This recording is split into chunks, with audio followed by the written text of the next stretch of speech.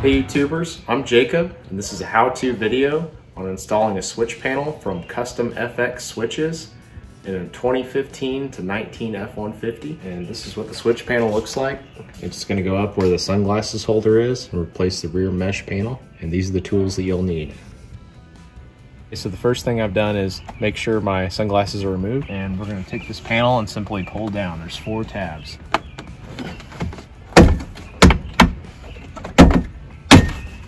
Okay, and then unplug your switches.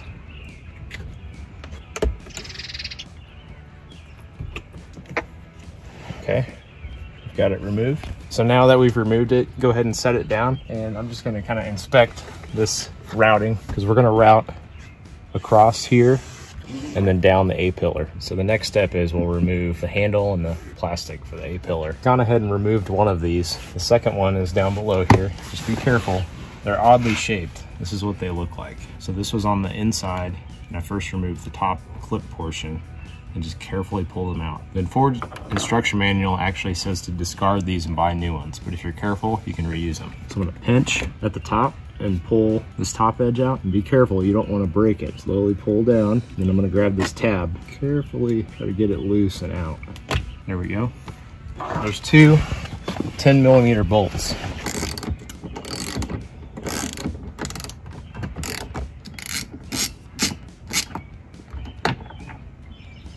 So now that we have the 10mm bolts out, we're gonna first undo the top portion by pulling it towards you, and then kind of pull up and back. It should come right off. And then unplug your tweeter speaker. Now we have the A-pillar removed. This is the airbag. We're gonna avoid routing around that. We're gonna try to get on the other side of the A-pillar. And down. Now let's get started on the sunglasses console. First thing we're gonna do is remove this mesh by using these clips on the backside.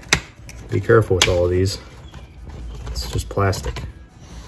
Okay, so we got the mesh panel removed. We're gonna actually cut and remove all 3 of these. So these 2 center posts and then the H shape.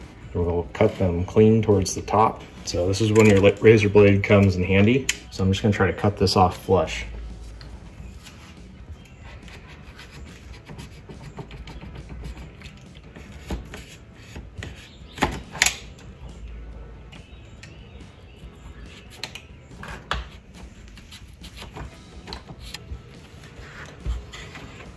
Okay, now we have those tabs out.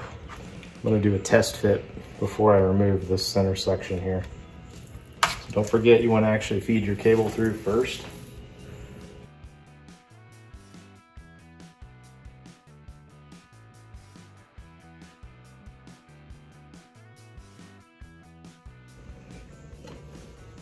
So it looks like I need to actually level these out just a little bit more because it's not quite sitting flush in the front. This is optional, but I'm gonna actually use a Dremel to sand and trim those little pieces that wouldn't quite let it fit. That way I don't overcut it.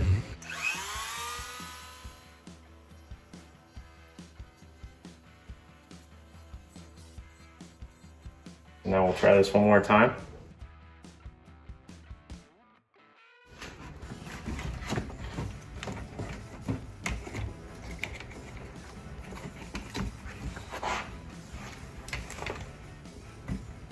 Okay, so it looks like we need to take a little bit off on the top side.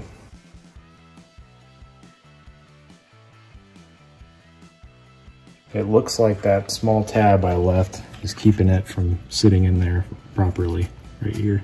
So we'll have to remove that.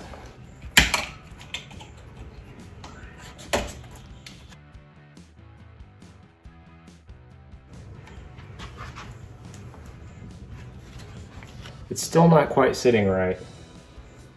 And I looked at the instructions here, and I believe we're actually going to have to notch out a little bit for the switches. Okay, so this next step is to secure the console using the provided hardware. So I've gone ahead and put 1 bolt through. So just thread them through. These spots lined up perfectly. And then apply your washer, and then locking nut. This nut, it's a kind of an obscure size. It is 11/32, and I didn't have a wrench that small, so I'm just gonna use my ratchet here. I'm gonna get it snug, but not too tight. We'll get the other side. Make sure it's sitting in the console how you want it to sit. It sits really well. All right, now let's install it in the cab. Now to help myself feed the wire, I'm actually gonna electrical tape these ends together so that it feeds easier. We're gonna feed these through across ever so carefully.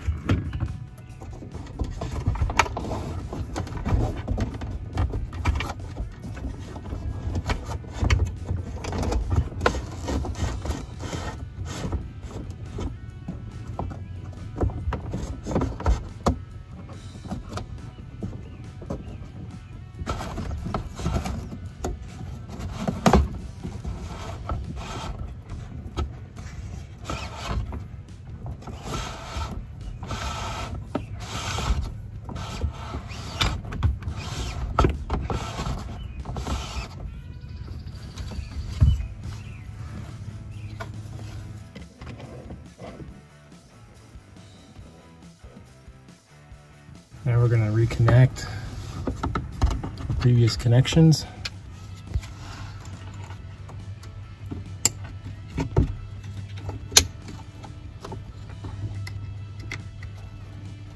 Take note of how this power cable is running because you don't want it to be in the way of the clip. So make sure you're clearing your clips and also clearing everything underside the console here. And I left my glasses holder open ever so slightly so I can kind of keep guiding it as I feed it up. Kind of get it set and then adjust your power cable as needed. You don't want it to interfere with your glasses holder.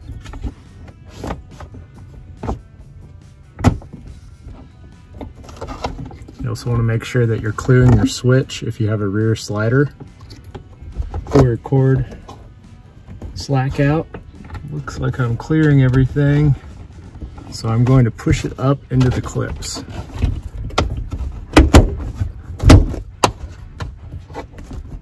Okay, now it's snapped into place. Double check your cord. I'm gonna give it a little more slack for this. Nice. All right. So you can see the cords are just barely exposed underneath there. Now we will run the cable down the A-pillar, making sure we avoid the airbag here. We don't want to go over this airbag. We want to stay on the glass side. There's actually some additional clips on here I'm going to try to snap into and utilize. Okay, now we're going to feed down the dash. It looks like if you come in at an angle here between the wide insulation and the plastic, you should be able to feed your wire back in.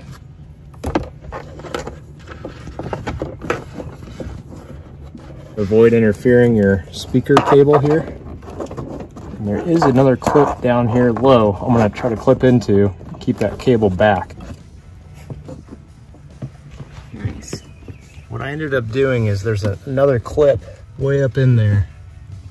I clipped it and kept it out of the way of the emergency brake. I want to make sure it doesn't get caught behind there.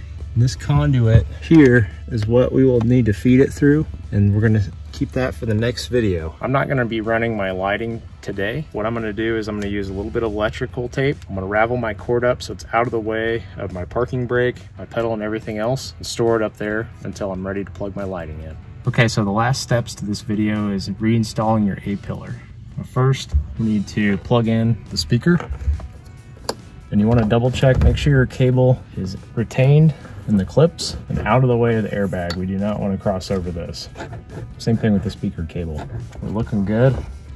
I'm gonna line it up. Gotta put these clips lined up in the front.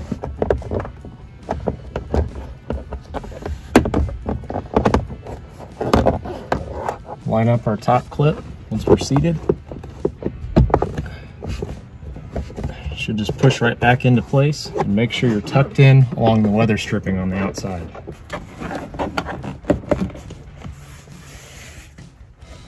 Reinstall our 10mm bolts.